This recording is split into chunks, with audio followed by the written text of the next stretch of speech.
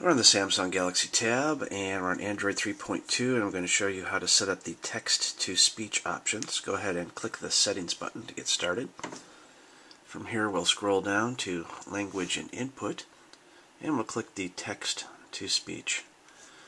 Now, first we'll start with an example of the way it's currently set up. We'll say, listen to example. This is an example of speech synthesis in English. So from here, we can go to the default engine. We can choose Pico, and we'll get a different example here. Make sure we're set to English again, because it keeps resetting to other languages when you do that. This is an example of speech synthesis in English with Pico.